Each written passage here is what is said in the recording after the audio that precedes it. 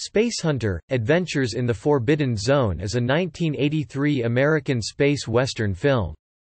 The film stars Peter Strauss, Molly Ringwald, Ernie Hudson, Andrea Marcovici and Michael Ironside. The film's executive producer was Ivan Reitman, and it was directed by Lamont Johnson. The film has an adventurous music score composed by Elmer Bernstein. When the film was originally released in theaters, it was shown in a polarized, over/under 3D format. The film became part of the 3D film revival craze of the early 1980s, being widely released after Comin' at Ya!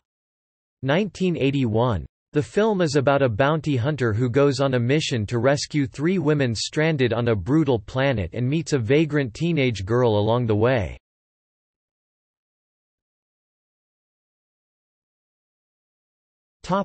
Plot. Set in the early 22nd century, the film opens with the destruction of a space cruise liner by a bolt of nebular lightning. The only apparent survivors are 3 beautiful women, Nova, Rena, and Megan, who get away in an escape pod and land on the nearest habitable planet. There, they are quickly accosted by the hostile natives and taken aboard a sail-driven vehicle resembling a pirate ship on rails. In space, an alert goes out for the safe return of the women with a reward of 3,000 mega credits. A small-time salvage operator named Wolf intercepts the message and heads to the planet. Joining him is his female engineer Chalmers, who learns the planet, called Terra 11, is a failed colony that fell victim to a deadly plague and civil warfare. Wolf risks the dangers believing the reward will solve his debt problems. After landing on the barren world, Wolf and Chalmers set out in a 4-wheel drive vehicle called the Scrambler. Soon, they join a battle in progress between a group of marauders called the Zoners and a band of nomads, the Scavs. The Zoners take the women before Wolf can stop them and fly away on jet-powered hang gliders. Wolf learns from the Scavs that the women were taken into the Zone, which is ruled by Overdog, their sworn enemy. Returning to the Scrambler, Wolf finds Chalmers, who is really a gynoid, has been killed. Wolf continues on alone, but soon catches a teenage scav named Nikki trying to steal his Scrambler. She convinces Wolf that he needs a tracker if he is to survive the zone, and Wolf reluctantly takes her lead. In the meantime, the 3 women are taken before the chemist, the chief henchman of Overdog, a hideous cyborg with giant metal claws for hands, who administers pacifying drugs to the girls and prepares them for Overdog's pleasure. Elsewhere, Wolf and Nikki make camp, but soon come under attack by a strange plow-like vehicle. Wolf manages to disable the machine and learns the driver is a former military acquaintance of his, a soldier named Washington, who reveals he too has come to rescue the women. His only problem is that he crashed his ship and has no way off-world. Wolf refuses to help his rival and leaves him to fend for himself. Still led by Nikki, Wolf gets into more predicaments, from being attacked by mutated humanoids, to strange Amazon-like women and a water dragon which the Amazon-like women fear. He even loses his trusty Scrambler and is forced to continue on foot. Eventually, they are found by Washington, and Wolf finds the situation reversed as he now begs his rival for help. They agree to a 50-50 split of the reward. Wolf and Washington team up and sneak into Overdog's fortress, where they find the Zoners entertained by captured prisoners forced to run through a deadly maze of lethal obstacles, hazards and traps.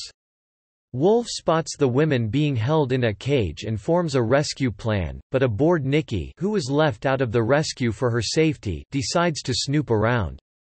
She is captured and sent into the maze. Wolf spots Nikki in the maze and tries to rescue her, but she uses her prowess to reach the end, where Overdog congratulates her and drags her back to his lair. There, she is hooked to a machine that slowly drains her life energy. The energy in turn recharges Overdog. Wolf comes to the rescue and jabs a sparking power cable into one of Overdog's claws. The power feedback fries Overdog and thus causes cascading blowouts throughout the entire fortress. As the fortress explodes around them, Wolf and Nikki run for cover and are rescued by the timely arrival of Washington, who is driving the plow machine with Nova, Rena and Megan driving another commandeered vehicle. They all race out of the fortress in the nick of time as it explodes behind them. As the complex explodes, the three heroes, and the three rescued women, manage to get away. In the ending, Wolf invites Nikki to stay with him and she agrees since they made good partners.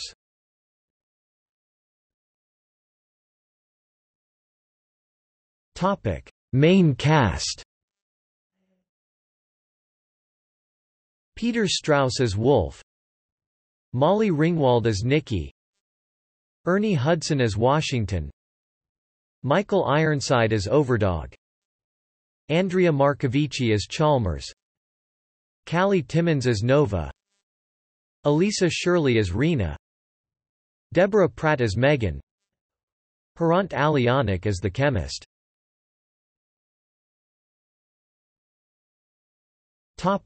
Production. Parts of the film were shot in Cane Creek, Bull Canyon, Colorado River, Potash, Lower Schaefer Trail, Potash Settling Ponds, Gray Hills, U.S. Highway 91, and the area south of Canyonlands Airport.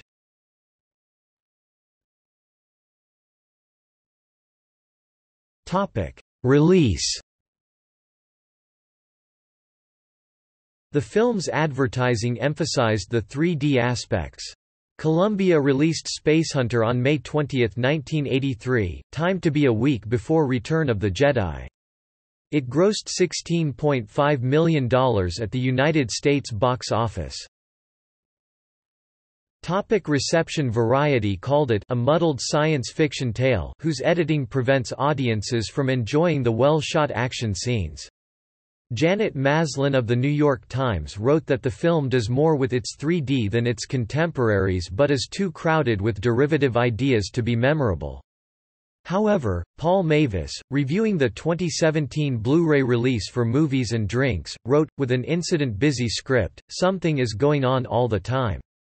The action is tolerable low-grade Road Warrior approximation, the set pieces are reasonably imaginative, and a lot of weirdo stuff is crammed into the fast run time. Rotten Tomatoes gives the film an approval rating of 18% and average rating of 3.2/10 based on 11 reviews. C.J. Henderson reviewed Spacehunter in Space Gamer No. 65. Henderson commented that watch for this one when it is finally released to cable, or to the video stores. This is one of those movies one gets more from in the living room than in the theater.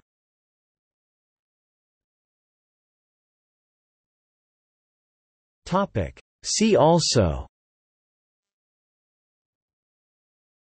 List of American films of 1983, List of 3D films.